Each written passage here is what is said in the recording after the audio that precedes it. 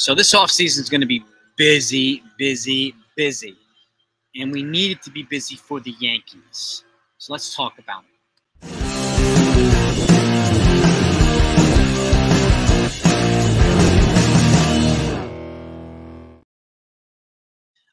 All right, so playoff baseball is here. It starts tomorrow.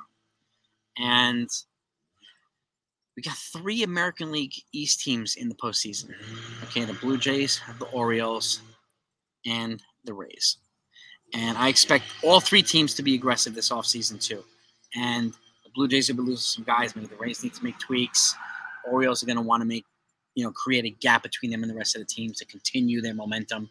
And I expect the Red Sox, who have some upstart players, to spend. They've got money to spend. I don't think they're going to sit idle, which tells me that the Yankees need to be aggressive. Okay, they were aggressive before 2003. After they lost the World Series to the Marlins, they brought in Sheffield, A-Rod. They were aggressive in 2008 offseason when they brought in CC and Burnett and Teixeira and Swisher and Damaso Marte. Like, they were a little bit more calculated in that regard. That offseason, they won the World Series 2009. We need the Yankees to be aggressive right now as their fans, okay? And to me, I'll be high maintenance there. I need them to be smart too and calculated, okay? If they do both, then I think they can have a very, very, an extraordinary offseason, okay? Because the fact is, the American League East teams are going to be busy. We need the Yankees to be busy, okay? They got last year they got the high-ticket guy, Carlos Rodon, but they didn't get the left fielder.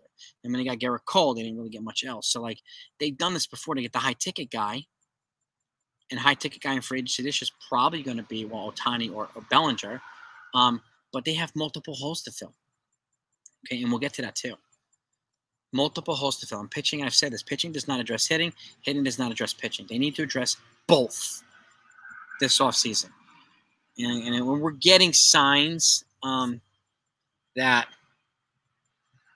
they're going to be aggressive, we're also getting some skepticism from guys like Jack Curry and some other beat writers that the Yankees may not go for the big fish. But you never know. You never know.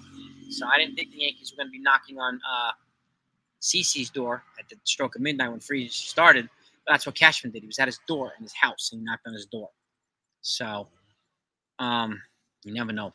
So, but I will keep you updated on every single move the Yankees make. Every move in free agency this offseason as well. With the signings, the contracts, winter meetings, the Cy Young Award, and everything else too. So if you haven't done that yet, hit that subscribe button, please, to make sure that you're in the loop on everything. And if you do hit the subscribe button, hit the notification too. That way you know exactly when the videos come out. I thank you for it. It means the world. I want to make sure you don't miss anything, especially if you're a diehard Yankee fan. Now, how can the Yankees do this? Okay, this is my take on it. I want to know what you think, so load up the comments. Number 1, Yoshinobu Yamamoto, 25-year-old right-handed pitcher. He's considered the best pitcher to ever come out of Japan.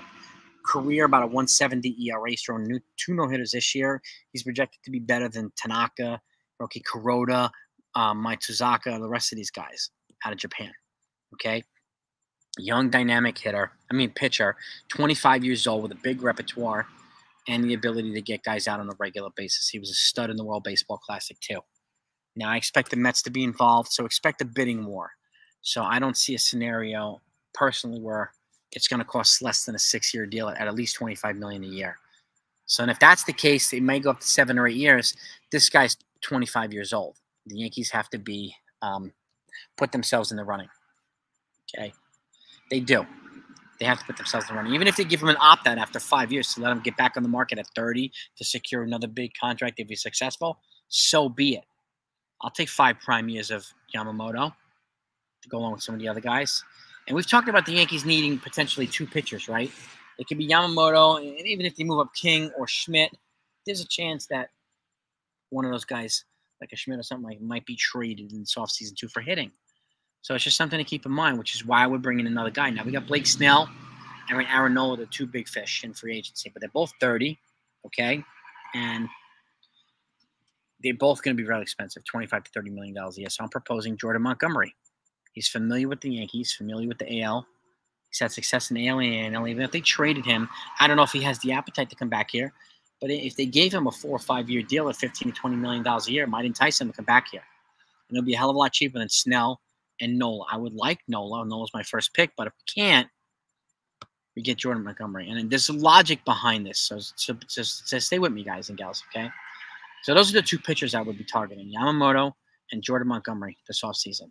Now, let's pivot to hitting, okay? They need to lift the leadoff hitter. And Judge said this too. They need contact bats. They need lefty contact bats. Well, Jung-Ho Lee from South Korea represents just that.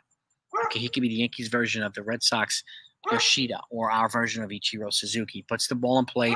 He strikes out very little. He gets on base on a regular basis. He's a good outfielder, good contact hitter, okay, with an accurate arm. He's got all the tools, and he addresses a lot of holes that the Yankees need. And we need a prototypical leadoff hitter. Last year, I was hoping they got Brian Reynolds. They didn't do it. This guy would represent a great thing. He's barely 25 years old. So, and he's not going to cost as much as a Cody Bellinger in free agency or some of these other guys. So it's just something to keep in mind, okay? And if they got him, man, Yankees would be in a better position, okay? You can even start him at center, and you can pivot him over to the left once Jason Dominguez shows that he's healthy and can come back. Now, talking about trades, the Yankees could potentially trade Gleyber Torres for pitching, whether it's a starter. And if they do trade for a starter, I would imagine they're going to have to add a pitcher, because the Marlins would need a pitcher if they trade with the Marlins or the Cardinals, right, or whatever. You can add a Johnny Brito or a Randy Vasquez or even a Clark Schmidt, depending on who the player you're targeting. But this is a guy, Jeimer Candelario, if they do move Torres for pitching, let's just say they moved him for a closer, David Bednar, let's say for the Pirates, okay, as an example. And they can move Oswald Peraza to second base. They played him in the last game of the season because they wanted to see what it was like. He's an elite defender. And you can get a guy like Jeimer Candelario for third base. You could probably get him on a 2 or 3 year deal. And the fact is, too, his contract's not going to be as expensive as Gleyber Torres' contract is going to be when he's a free agent after next year. He's probably going to cost them about $20 million a year, Gleyber Torres. You could probably get Candelario for 10 or 12 for 2 or 3 years. And if you replace Gleyber Torres with Oswald Peraza at second, you brought in a Candelario, you just got better. You've replaced his offense, first of all, okay? And you've gotten a hell of a lot better defensively in the infield at second and third, while Volpe continues to develop at short. So he's another guy you're looking at. He's a switch hitter. He's another contact bat, puts the ball in play, and again, doesn't strike out a ton either. So those are the two guys. And the prize here is Juan Soto. He's the only guy I would trade a haul of prospects for. I wouldn't trade the whole farm because we won't need to with 1 year of Soto, but we would trade a chunk of it. And this is a situation, in my opinion, where the Padres infield is pretty stacked already, with Manny Machado at third, Xander Bogaerts at short, Cronenworth at second. So there's a good chance they may not need to trade a guy like Peraza. They may ask for Spencer Jones or Jason Dominguez. If they're willing to part with one of those guys, okay. Or maybe you can try to entice them with a Brandon Maia and the Neverson Pereira. Give them two outfielders on the cheap to help them facilitate their payroll cut that they're mandating for themselves.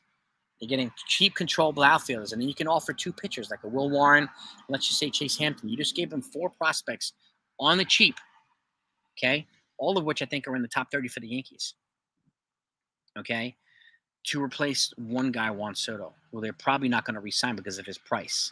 Now, the Yankees would have to obviously do that. He's going to cost a lot. But let's just say they got a handful of guys here. Let's just say they get Soto and Yamamoto and somehow Candelario. The Yankees filled in the gaps otherwise. Okay. It's going to cost them a bit, but the Yankees have a boatload of money coming off the books. But I want to point out something here. I didn't mention Cody Bellinger for a reason. Okay? He'll be one of the top free agent outfielders, no doubt about it. He's probably going to run $200 million plus. He's the only player of this list. We got two guys from overseas here, right? Yamamoto and Lee. And then you got 2 guys that were acquired at the trade deadline, Montgomery and Candelario. And then Juan Soto will be a trade. Not one of these guys comes with a qualifying offer. When the Yankees signed Carlos Rodon last year, they had to forfeit their 2nd and 5th round pick and $1 million in international signing money because he was attached to a qualifying offer. They'll have to do the same thing with Cody Bellinger. And the fact is, we have prospects that are probably not going to get an opportunity here. So you trade him for a generational player like Soto, who is clearly better and younger than Cody Bellinger. Period. Okay? He's better. He's an on-base percentage machine. He puts the ball in play. He hits with power. Hits in the clutch. And he's significantly younger. Okay? Yes, he'll cost more, no doubt about it. But, again, It's not like you're spending on Ohtani, who's going to be on the wrong side of 30, coming off Tommy John surgery. Soto plays an average about 150 games a year. He's healthy, he's productive, and he's young. Okay? And if you were able to somehow get him, and even if you didn't, let's just say the Yankees got Lee and brought in somebody like Kevin Kiermaier on a one-year deal from the Blue Jays, took him away from an AL East rival, hits in a clutch too. He's an elite defender, and let's say you get him on a one-year deal somehow, while Jason Dominguez gets healthy again. You just got better defensively in the outfield as well, and you got better with the contact hitting. You could put a guy like Kiermaier at fourth after Judge, and you can even move Rizzo to fifth and Stanton to sixth, something like that. So, but Soto's the big prize. And again, being able to be aggressive and smart at the same time is something that the Yankees haven't done in a while. This gives them an opportunity to do that. But I want to know what you think. Load up the comments.